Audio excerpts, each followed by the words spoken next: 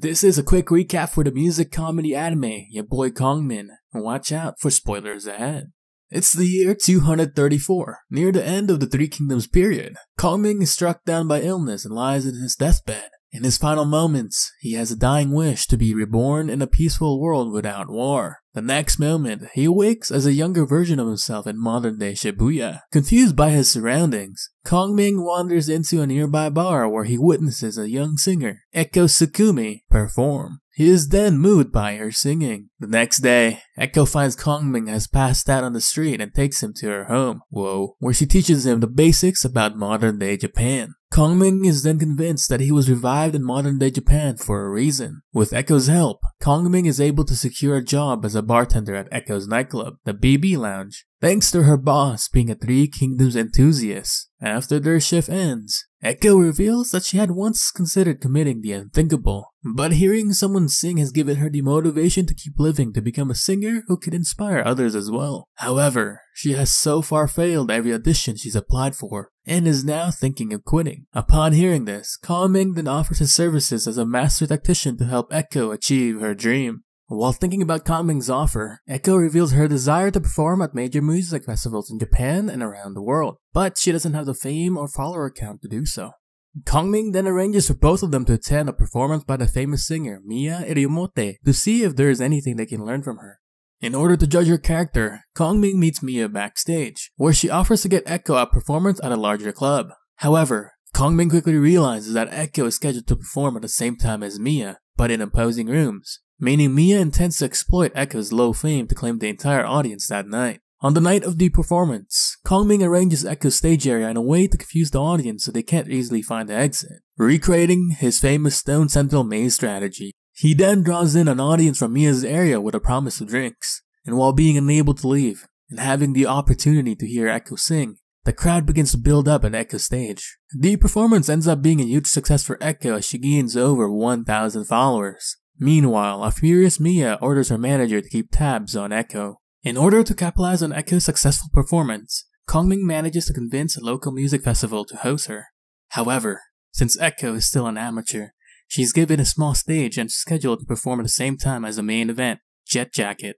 At the festival, Kongming tricks Jet Jacket into thinking Echo's sound equipment has broken down, luring them into a false sense of security. He then employs one of his 36 strategies: create something from nothing. He reveals that he had extensively studied Jet Jacket and knows their lead singer has a sensitive throat. And with a big concert the next day, he won't sing his signature song for the festival. Kongming brilliantly feigned weakness so Jet Jacket would lower their guard, allowing Echo to make an explosive opening to her performance to steal the crowd's attention.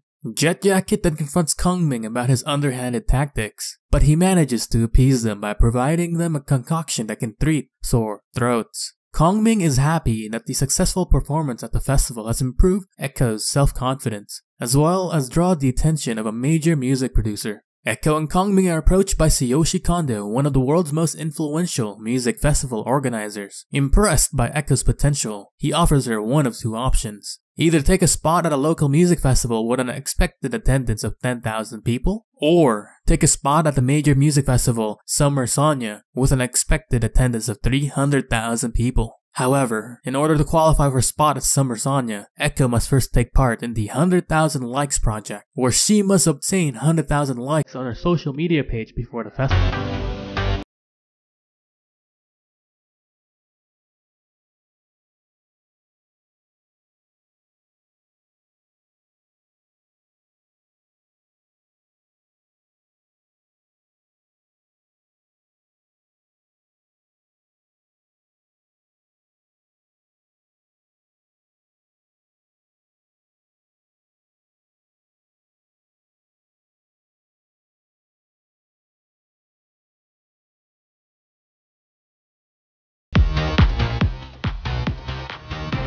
Arranges for a rap battle to take place at the BB Lounge. Meanwhile, a young prodigy rapper named Kabitai Jin tries to go about his day, having vowed to quit rapping after collapsing in the middle of a rap battle due to a stress-induced stomach ulcer. However, he is continually pursued by his rival, who presses him for a rematch after being defeated by him in a previous battle. Kabitai Jin then does his best to avoid Sekitoba, revealing that while he desired to be a rapper, as he started winning more rap battles. More and more pressure mounted him to stay on the top until the stress became too much for him to bear. While heading to the laundromat, Kapitai Jin encounters Kongming, who captivates him with a rap of his own and challenges him to a rap battle at the BB Lounge. If Old Man Kongming wins, Kapitai Jin must join his band, while if Kapitai Jin wins, Kongming will grant one wish for him. Intrigued by Kongming's challenge, Kapitai Jin decides to head for the BB Lounge where Kongming is waiting for him.